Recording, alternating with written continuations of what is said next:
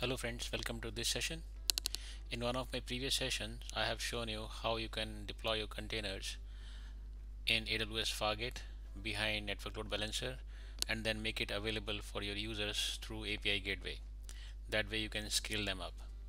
Now if you want to secure your API Gateway so that only authenticated users can access your application running in AWS Fargate, then we can use Cognito. So in this session we will see how you can configure Cognito and configure API gateway so that only authenticated users can get access to your application. Now I have this setup already configured and running. In case you want to know how to set this up, I will share the link in the description. You can follow that. I will start from here where API is already running and how you can configure Cognito and make authentication work for the user. So now if you see in API gateway, I have this API and I have some routes created here for accessing my application: get, post, get articles. And if I show in Postman, if I try to access right now the API gateway, I can see the home page. If I want to access the articles which it serves, I can see that. So API gateway is accessible by any user who has this URL. I want to use authorization for each of the endpoint which is exposed. So the user, when tries to access either post or get, should be authenticated, and if the user is allowed to do that action, then only that endpoint should work. Now for that to happen, we'll go to AWS Cognito. We'll create a user pool. I have already created this JWT auth user pool. In the user pool, you just create user. You can click on create user, give username, uncheck these, give a username, password, and create user. That's the way I have created these two users. Then we'll create app client. Click on add app client, give some name. Make sure generate client secret is unchecked and rest is left as is. Create app client. App client is created, you will get a app client ID. Along with that, app client settings will get created. We'll configure this very soon. First we'll go to resource server and create a resource server. Give a name here, rs resource server, and identifier, let's say test. I will give scopes as read scope, which will be for get operations, and write scope, which will be for post operations. Create this resource server and save it.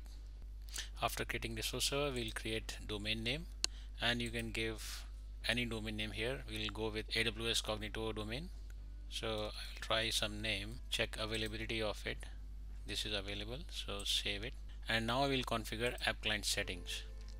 App client settings, first of all check Cognito user pool so that any user in this user pool is authenticated. Callback URL, for time being I am just giving a dummy URL, google.com. You can give anything else. This URL will be given the code which we'll need. The authorization code will be sent to this URL, so we'll need for that. Then we'll check this authorization code grant. We'll receive authorization code, and in exchange of that code we'll get a token through which we can access our APIs. And allowed custom scopes, right now we'll select both read and write and save the changes. So the app client is now configured. After configuring Cognito, we'll go back to API gateway and we'll create authorization. For that, click here, create and attach an authorizer. Select JWT, give some name. Let me give JWT authorizer, any name. Leave identity source as is, and this is the field which will pass with the token when we'll make a call from Postman. Enter a issuer URL, which will be something like https cognito -idp dot your region. My region is southeast -2 dot and Amazon aws.com, and slash we have to add the user pool ID, which you will get it from Cognito general settings. Here, this is the pool ID. Copy this, save it here. Audience will be nothing but the app client. So app client, take the app client ID and update here. This should be IDP, create and attach. So it's created and attached to get operation for articles. Similarly, we'll attach for post, and we will leave it right now for the home call. So just to see what happens when we make this call. Now API gateway is configured, and we'll try to test it by making calls from Postman. To do that, first we'll go to Cognito, click on app client settings, and below here you'll see launch hosted UI. When you click that, it will ask for username password. So the user who is trying to access the API gateway has to authenticate himself. So this is the username, password, and once it is authenticated, it will return with this authorization code. Copy this authorization code, go to Postman and create a new call, a post call, where we'll send this request to this domain name. This is the same domain name which we created in Cognito. So copy this URL from here and append it with OAuth2/token and add these parameters, client underscore ID, and this will be value again from Cognito app client. Copy that and update. Grant type authorization code, redirect URI is same as what we set up in app client settings, and code is the code which we received when the user logged in, and send. So you see we have received access token. Now you can quickly copy this token and go to JWT.io and paste it to see what we receive in payload for this token. And if you see here, we have scope, test read, test write, and client ID, username. So we'll use this token now to access our API. So first we'll go back to our API gateway, and if you see here, this get operation is not requiring authorization. So we'll go back to Postman and try get homepage and see whether it works. And you see it is still working because it's not configured to use JWT authorizer. Now let's see get articles.